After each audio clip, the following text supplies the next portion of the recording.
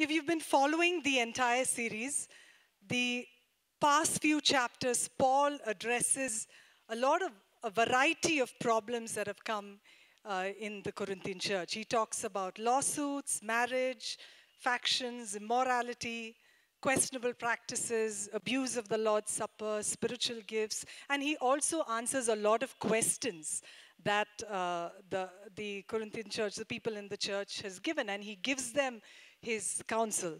So today, he addresses one final matter, and after that, he closes in with his remarks. So we're going to be covering this chapter in 5 sections. And what we will do is we will read through the scripture, and then in each section, and then present or look at certain comments and insights that we can get through. So the 5 sections that we have is helping needy saints at Jerusalem, coordinating the ministry work, words of exhortation, honoring those who serve, and lastly, final greetings. So as I read through, you can follow in with me, and we'll pick up a lot of insights through that. So we're going to be looking at the first section, that is 1 Corinthians chapter 16, verses 1 to 4, where Paul does talk about how it is important as a church to help people who are needy within Jerusalem. So let's read together. 1 Corinthians 16, verses 1 to 4. Now concerning the collection for the saints, as I have given orders to the churches of Galatia, so you must do also. On the first day of the week, let each one of you lay something aside, storing up as he may prosper, that there be no collections when I come. And when I come, whomever you approve by your letters, I will send to bear your gift to Jerusalem. But if it is fitting that I go also, they will go with me. So we will look in verse by verse, and we're going to be looking at verse 1. And he says, now concerning. So he's saying, okay, now let's look into this final matter that has come in as an issue. So he says, now concerning the collection for the saints. So what Paul is encouraging the church in Corinth is to care for those who are in need, just like he has instructed others in other churches, like in Galatia. So he says, as I have given orders to the churches of Galatia, so you must do also. So he says, guys, take up special collections so that it can be used to help the needy saints in Jerusalem. Now, when you look through Acts, it's probably likely that there could have been a famine that occurred, and it was necessary that people really required certain materialistic needs.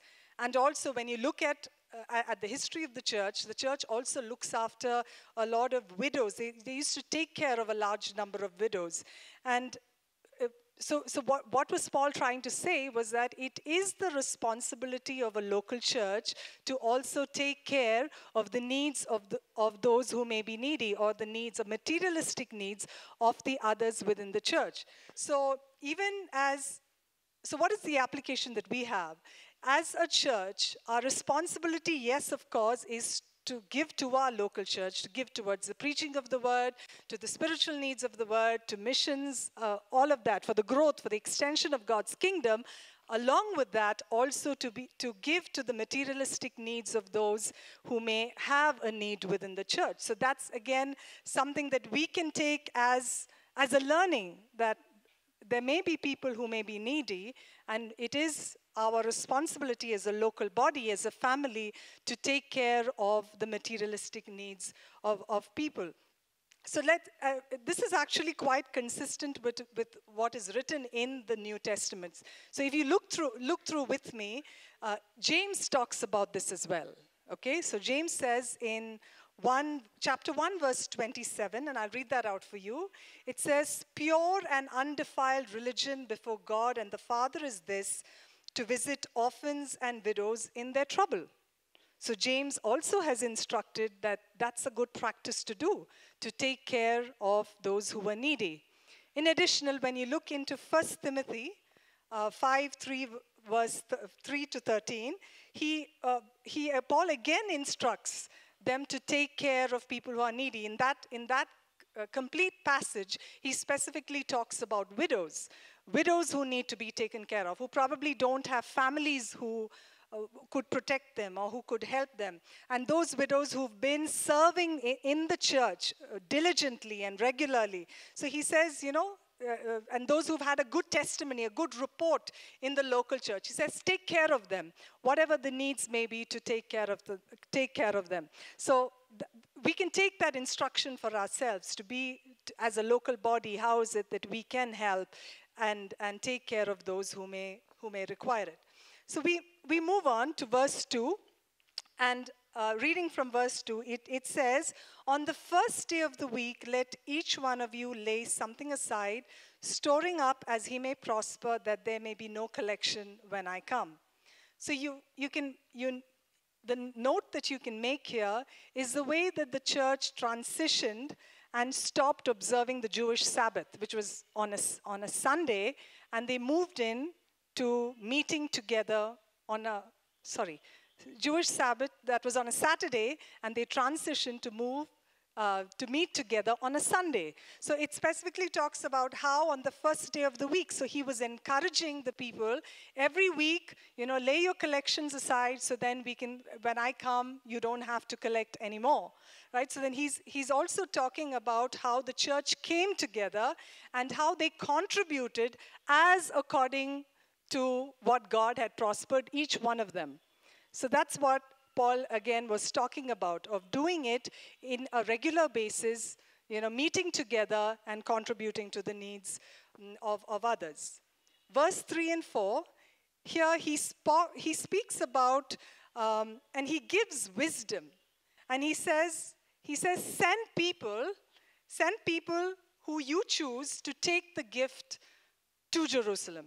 And why does Paul do this? I think he's a really smart man, because he does not want to be accused of misappropriating the funds that have come into the church. So he said, you send people so that whatever we have collected, we can send through with them. So that's again what Paul really talks about. He's saying he does not want to be in a place of where he could be accused. So he asks that be done. And this is also very consistent in what he says even in 2 Corinthians chapter 8, verse 21, where he says, providing honorable things not only in the sight of the Lord, but also in the sight of men. He says, whatever we do, let's be honorable to God as well as to men.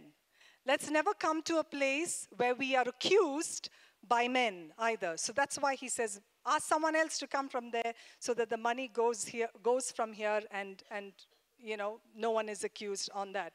So in this first section, Paul is specifically talking about financial stewardship. He's talking about how we as individuals could be good stewards of our money, not only to God, but also to men and to the church around. Are you with me? Yes? Okay, so that's our lesson of how we can be good stewards, be right in the way that we give money, the way that we give out what God has given us, so that so whatever He's prospered us with, we give to others as well. We move on to the second section of verses 5 to 12. I read that again to you. Now, this specifically, if for those of you who take flights, I'm sure you send itineraries to your family. Say, I'm going to be here, I'm going to be there. Yes? Yes? Yes. Okay. So that's what Paul's doing here. Okay. He's giving you his itinerary. He's saying, hey, this is what I'm going to do. But even with that, you may say, I mean, with an itinerary, how much can we learn? There's a lot. So let's look into that. So I'm going to read that. Okay. Now I will come to you when I pass through Macedonia, for I'm passing through Macedonia, and it may be that I will remain or even spend the winter with you, that you may send me on my journey wherever I go. For I do not wish to see you now on the way, but I hope to stay a while with you, if the Lord permits. But I will tarry in Ephesus until Pentecost.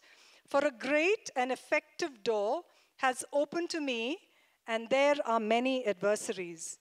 And if Timothy comes, see that he may be with you without fear, for he does the work of the Lord, as also I do.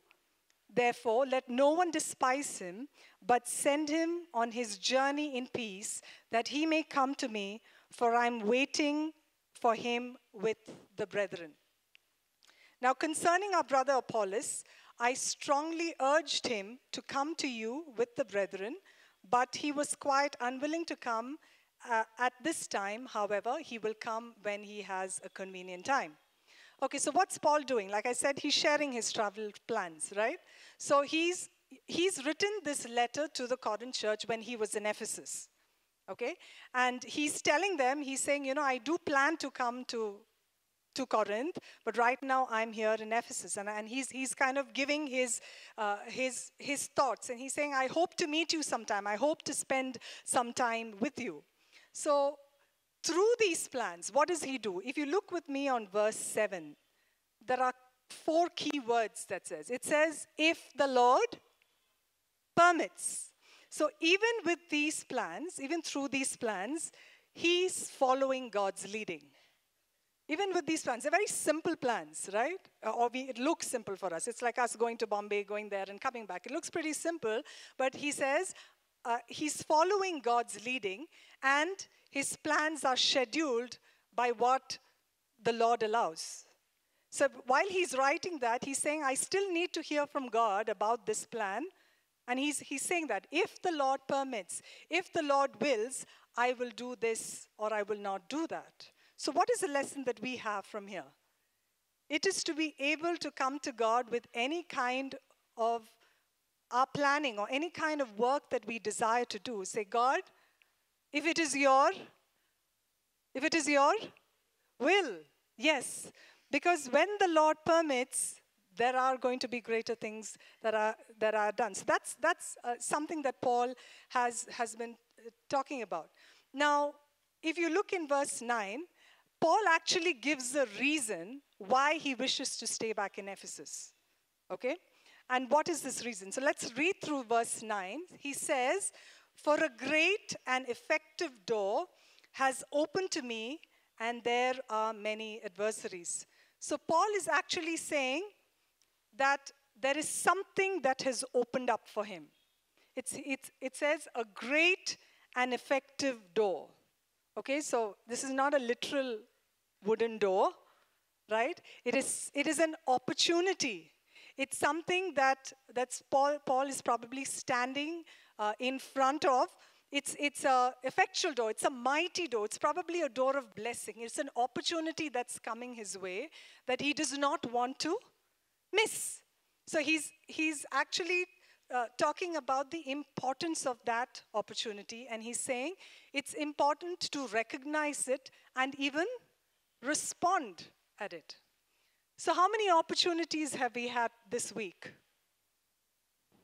So I remember some time ago when, this is very long back, I was driving in the car and I was passing through Kamnahalli, and right opposite Zion Hospital, there was this lady in the car, and she was sitting in the front seat and she was crying.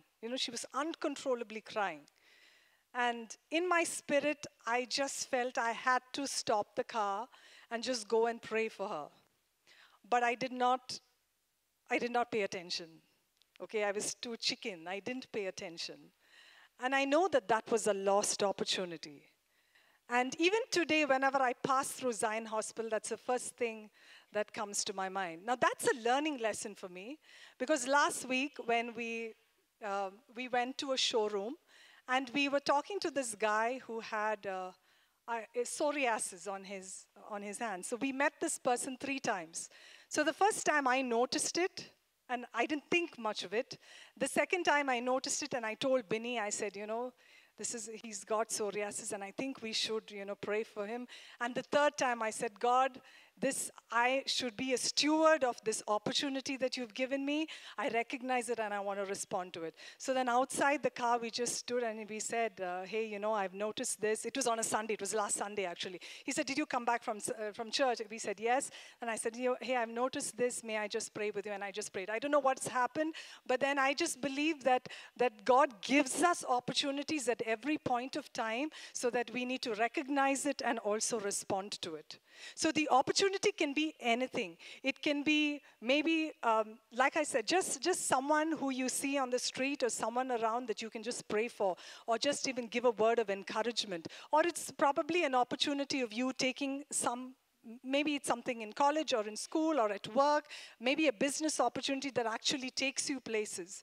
But what Paul is really talking about is God will bring opportunities to us. And it is for us to be able to recognize it. It is for us to be able to respond to it because we are stewards of that opportunity. And that's why God brings that to us. So let me encourage you this week, whatever opportunity, God will tell you, He will knock on that door. He will say, respond to the opportunity. So let's do that. As we go through this week, let's respond to some opportunity that God has given us. Amen? Yes? Okay, great. Okay, so as we move on, we move to verse 10 and 11. And at the same travel plans that he has, he's also talking about people who could probably visit him. So he's talking about two people here. He talks about Timothy as well as Apollos. And he's telling the church, hey church, I want you to encourage people or young ministers who will be visiting you. So let's read through that, verse 10 and verse 11. It says, and if Timothy comes, see that he may be with you without fear, for he does the work of the Lord as I also do. Therefore, let no one despise him, but send him on his journey in peace, that he may come to me, for I am waiting for him with the brethren. So if you look at these verses, what does Paul do?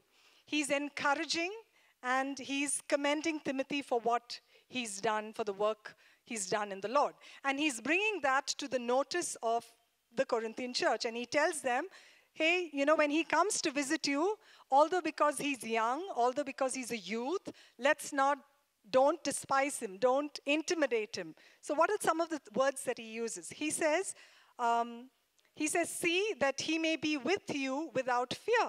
So he says, guys, don't intimidate him. Don't make him feel as if he doesn't know anything. All right?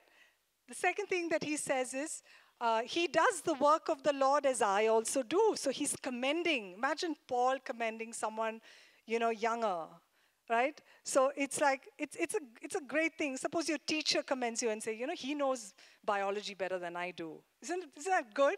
Okay, so that's what Paul's doing over here. He's encouraging and affirming and commending Timothy. Then in verse 11, he says, let no one despise him. He says, none of us should look down on him. This is said again later in 1 Timothy, where he says, let no one despise you because you're young, right? Paul tells Timothy that because you can be an example. So that's what he's telling the church. Don't despise him. Don't condemn him because he's young. And instead, send him on his journey in peace. Instead, bless him and send him. So what are we supposed to be doing? How is this a lesson for us? So maybe this is more probably for those of us who are maybe older, and we see younger people ministering. I think we should encourage, we should endorse young people to just go out for the Lord. I mean, I was so encouraged of those 10 young people who were able to go out on those mission trips. One of them called me and she was so excited that, she wanted me to pray for her twice before she left. And that was so encouraging. And, just to let them do the work of God and say, hey guys, you can do it. So as a church body, let us encourage and endorse young people.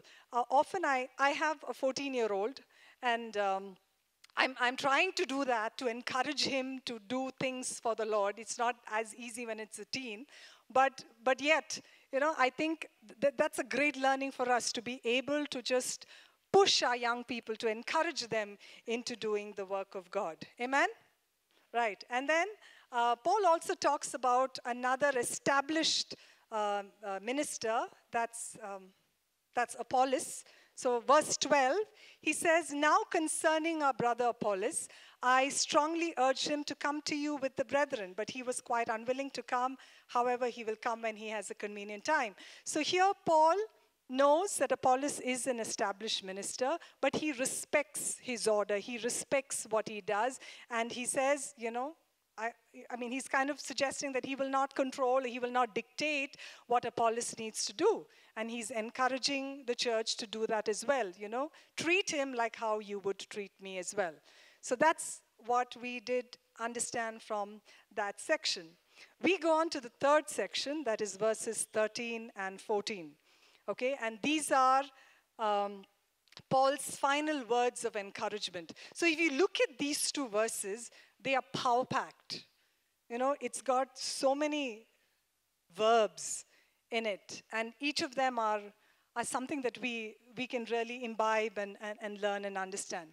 So if you look at these verses, they are a positive encouragement from Paul, probably as a backdrop of what he has been doing over the last 16 chapters. If you followed, he's been correcting, he's been admonishing, he's been saying, hey guys, you come on, pull up your socks, all of that. And this is almost like an encouragement. It comes as an encouragement in the backdrop of the correction that he's given them through the epistle.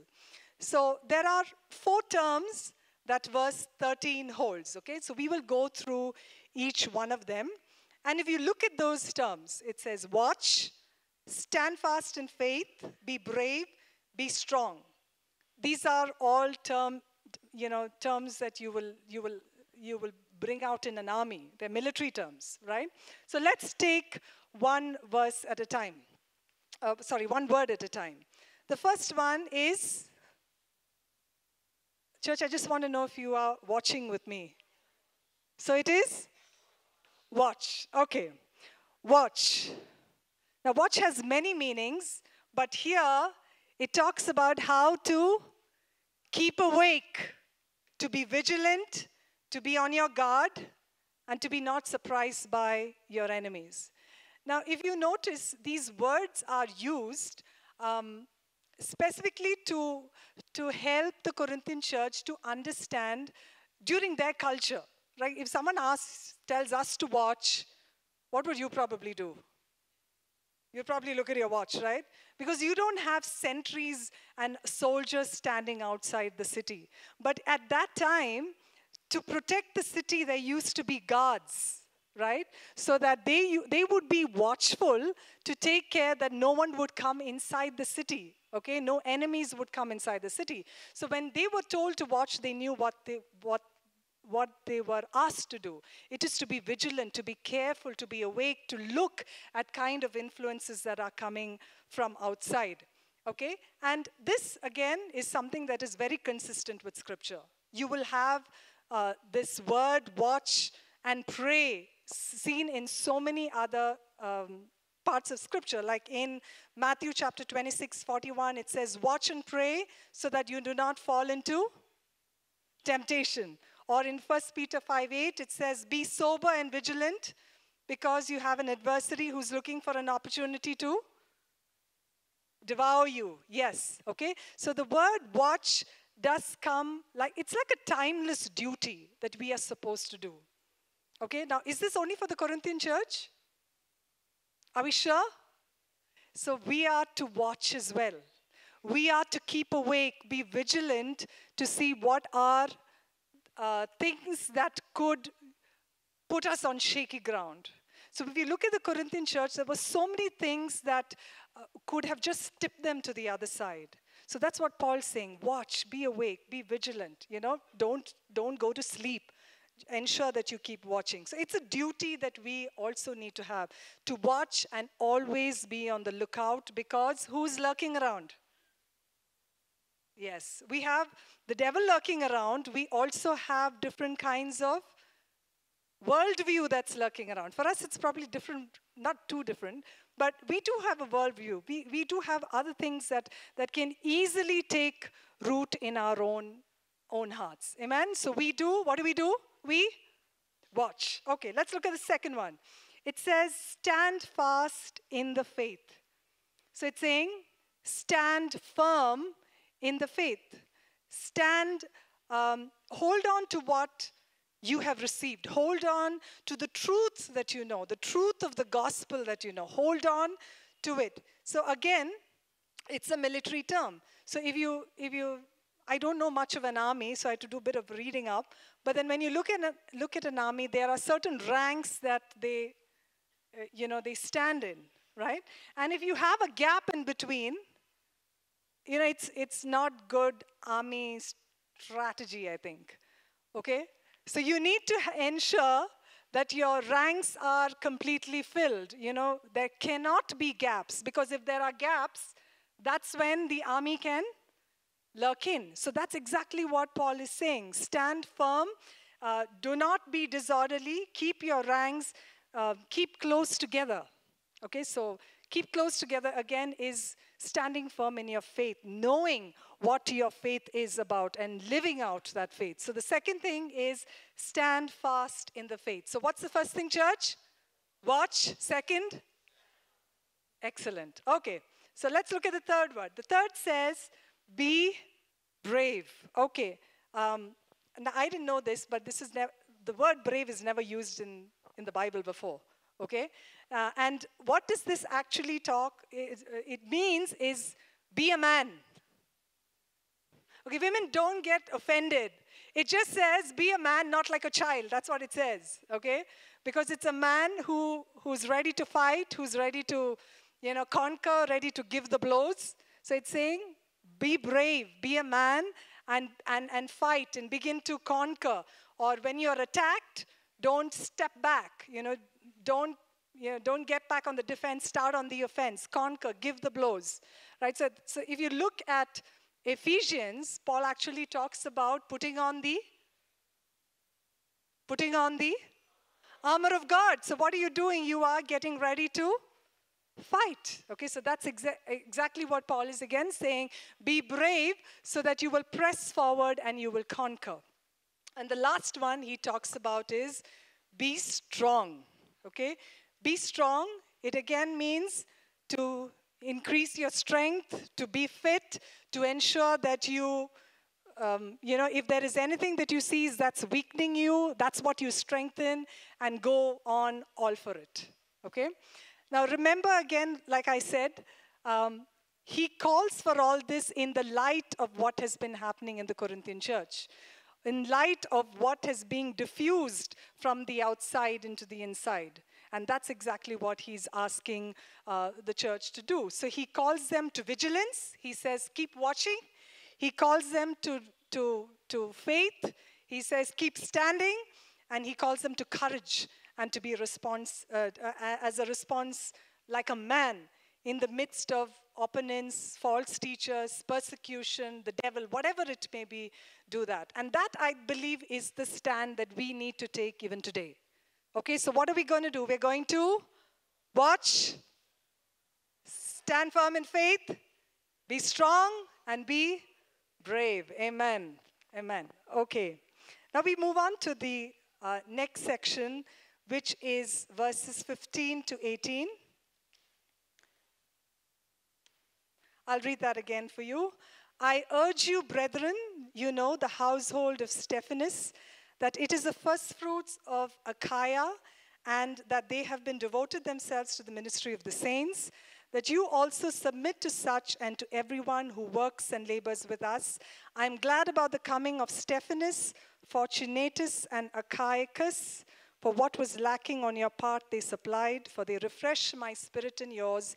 Therefore, acknowledge such men. Okay?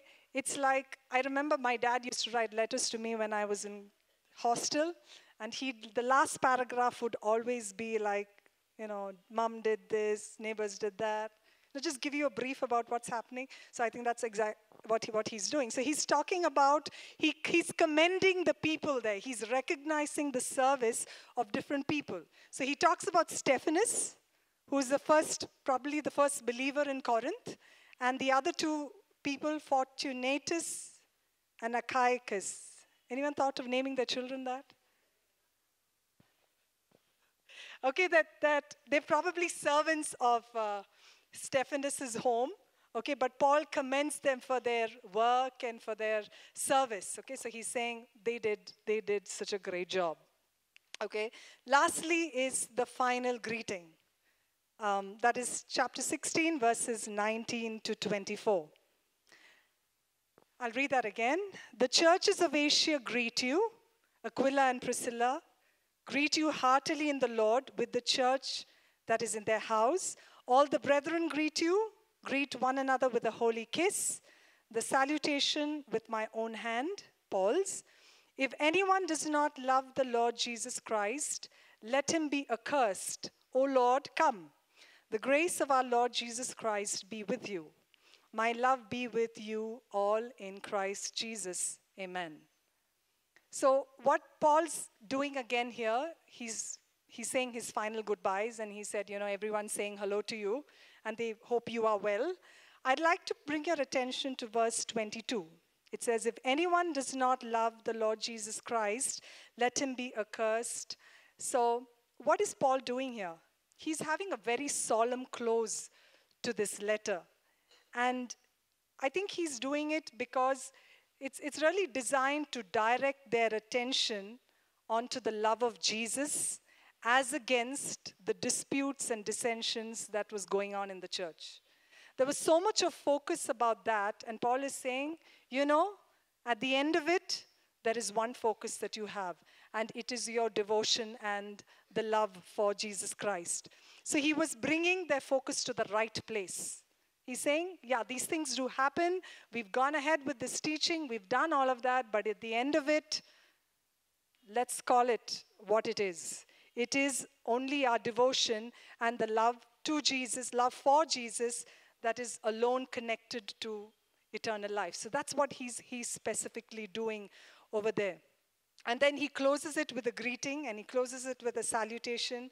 And again, he says, this is your focus, directs the focus back to the Lord Jesus. And I think that's such a beautiful lesson, because when we are in a body, when we are in a church, when we are in families, there are things that are going to that we all may not agree about. But there is one thing that we all agree about. Yes? And that salvation comes from the Lord Jesus Christ. And that's what he's put it so well, that the focus of everything, out of everything that he's spoken of, is let's focus on the love of Lord Jesus Christ. And he blesses them with the grace of Jesus. So through this entire last chapter, there are a couple of truths that we can just probably learn, which I just like to enumerate to you before we close. So the first thing that he talks about is being good stewards of our finance. Okay? Let's learn to be what God has given us. We be good stewards of it, giving into God's kingdom, giving into the local church, not just that, but also to those who may be in need. It's to be good stewards of the opportunities that God provides us, to be able to recognize it and to be able to respond to it. It's also to encourage and endorse young people in church to take on the work of God ahead.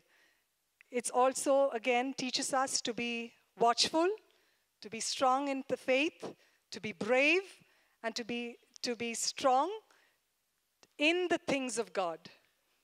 To be able to do all things with love. And lastly, it is to focus on the most important thing that God has called us for, is to love and have a relationship with Jesus. Amen? Amen. May I please request you to stand up even as we respond to what we have heard.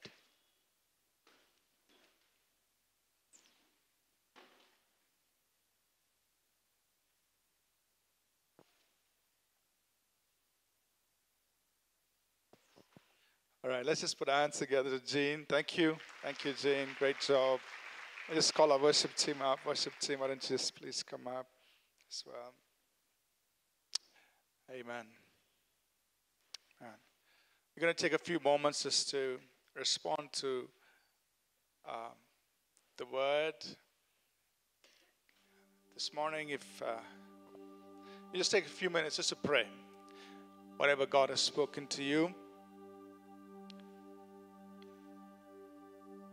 Maybe God's stirred your heart saying, okay, you need to do something to help somebody as being a good steward of the money that God has put in your hands. Maybe God is saying, look at opportunities that I've put before you. Seize those opportunities. Don't let them go. There may be adversities, there may be challenges, but God says, I've set before you an open door. Go through it. Don't pull back just because of the adversaries. He set an open door. Press through it. Or maybe just this morning, God is encouraging you and me saying, be brave, be strong, stand firm. So you respond to whatever God has spoken to your heart this morning. And Father, we just thank you for your words and for the things that we could learn. And this morning, Father, even in this place, I pray that every heart, every person who's come here, God, will be encouraged by your Spirit, by your words. That God, what you have spoken through the mouth of your servant, the Apostle Paul, a long time ago, still speaks to us today, this morning. That we are encouraged because these are the words of the Holy Spirit. And Holy Spirit, thank you that you are speaking to each of us here this morning. There is a word from your heart coming to us, even through the pages of the holy book that we've read, God, and we've heard explained to us. Thank you, you're speaking to us this morning. Father, I pray that those who need to be encouraged in their faith, God, to watch, to stand firm in the faith, to be brave, to be strong, will be encouraged, will receive that strength, will receive that courage coming into their hearts this morning. We thank you, oh God. We thank you. We bless you. Thank you, Father.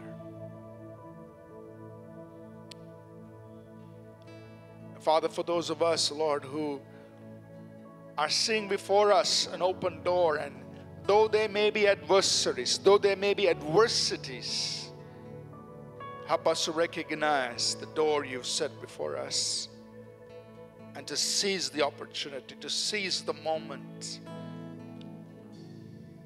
and to walk through with boldness and confidence, knowing that you will prepare the way. You will help us overcome adversities or adversaries, even as we follow you through the doors, through the opportunities you set before us, Lord. Thank you, O God. We thank you for your goodness. Thank you for your love, Lord. Thank you.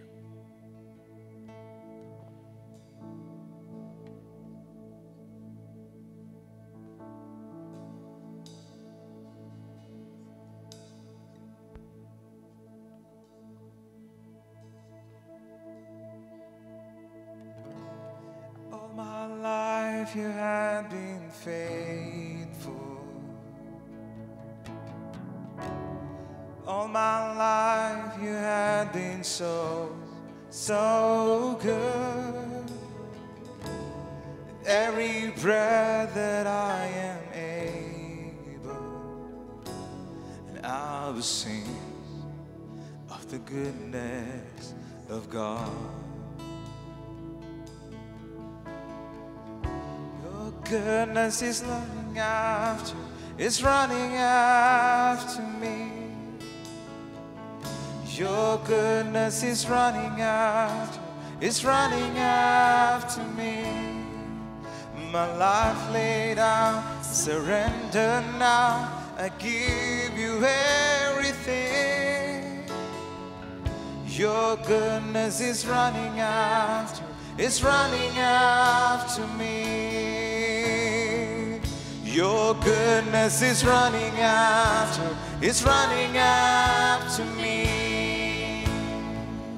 Your goodness is running after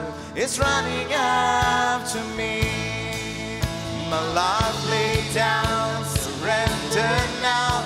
I give you everything. Your goodness is running after me. Your goodness is running after me. Your goodness is running after me. My life laid down, surrender now. I give you everything. Your goodness is running after me.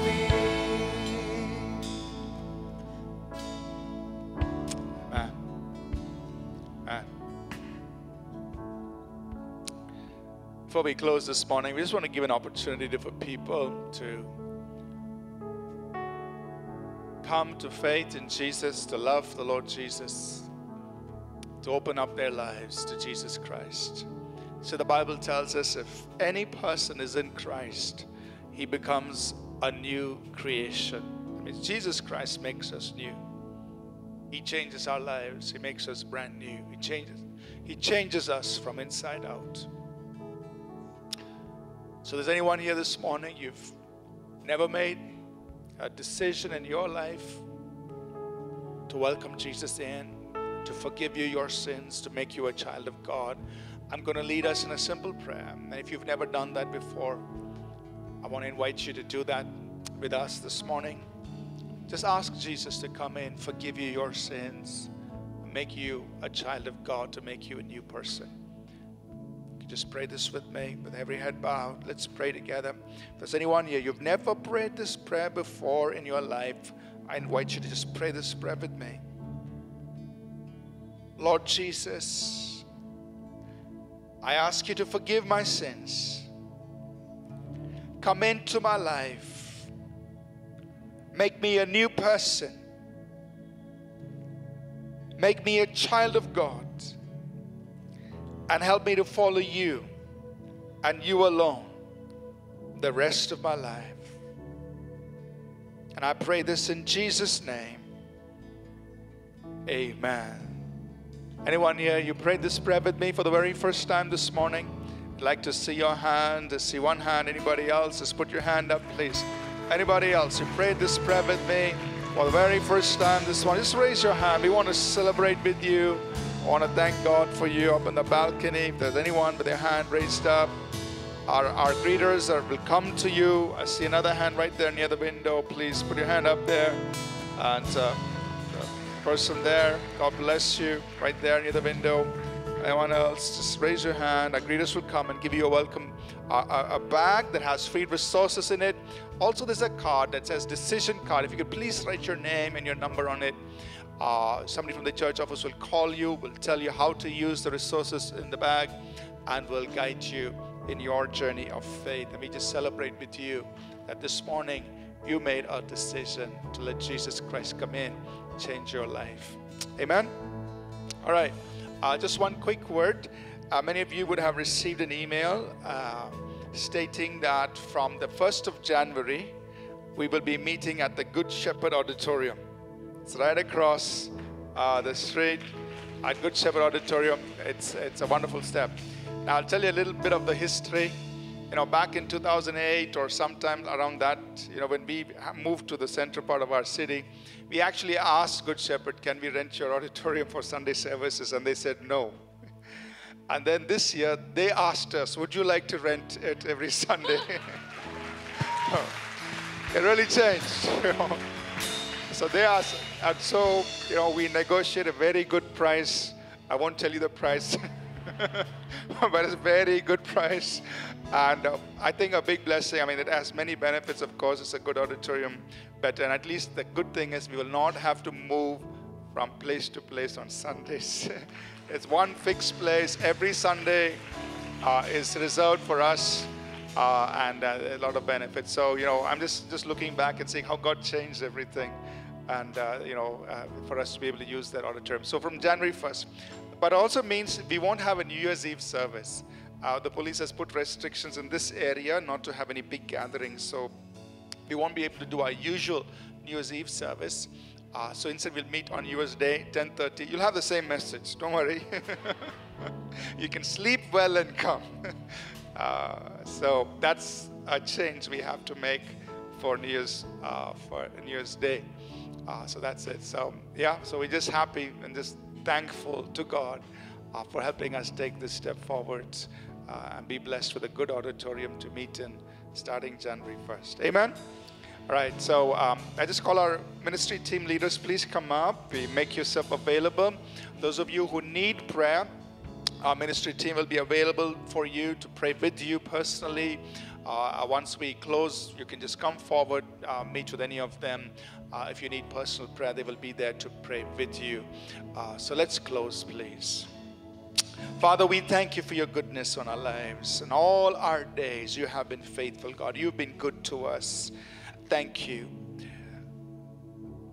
May the grace of our Lord Jesus Christ, the love of God, our Heavenly Father, and the sweet presence of His Holy Spirit, the sweet fellowship of the Holy Spirit, be with each of us always. In Jesus' name, amen. Thank you for listening. We trust this message was a blessing to you. For more free resources, including sermon notes, TV programs, publications, please visit apcwo.org. For information on APC Bible College in Bangalore, please visit apcwo.org/Bible College. Please remember to download the All People's Church Bangalore app from the App or Google Play stores.